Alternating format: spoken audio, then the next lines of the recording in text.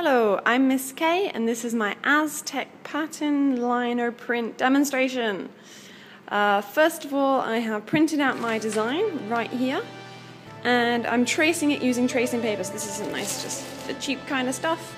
So I cut myself out, here's my lino block, and I'm just making sure that my design fits on that. So I'm using this tracing paper and I have traced using at least a 2B pencil. A soft pencil lead is really good to use, so I have just traced my design onto here. Now what's nice about my design is that it's symmetrical, so I can just flip it, and then when I press over, if you're using a soft enough pencil, you should be able to just rub and it will come through. You may find that your pattern is easier to see if you trace over your lines with a black pen.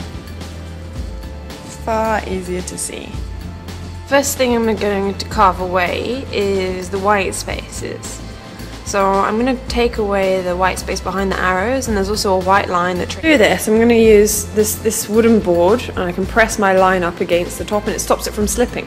I've got a very thin carving and a very sort of shallow, deep one for larger areas here. So taking away some of the space behind the arrows, I'm making very thin, narrow, like so.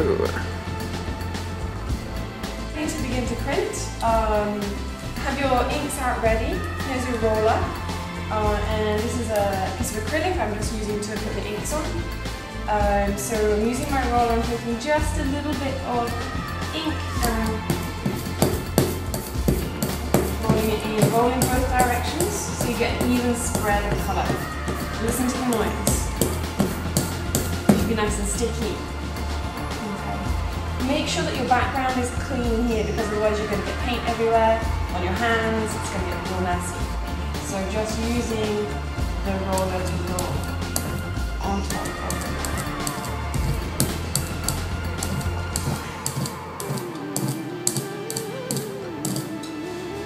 Then placing the roller back down somewhere clean,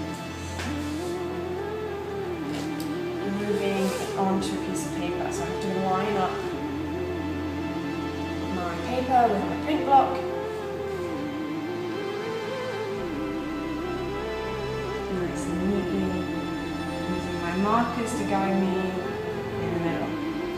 Next I'm going to bring it over into my printing press, tiny little printing press.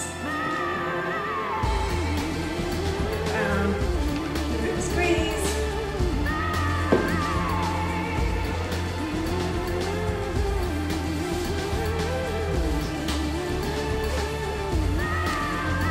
Let's print. Okay. Try blending colours. Make really nice results. Looking back at the design, next I'm going to carve away anything that is the same colour. So for example, this lightest tone here, here, here, here is what I'm going to carve away next, like so.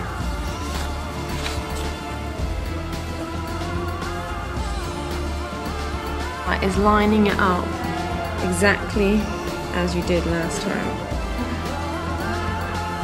You can see I put a little pencil mark on each of the corners to try and help me do so. Even then it's not perfect. Yikes.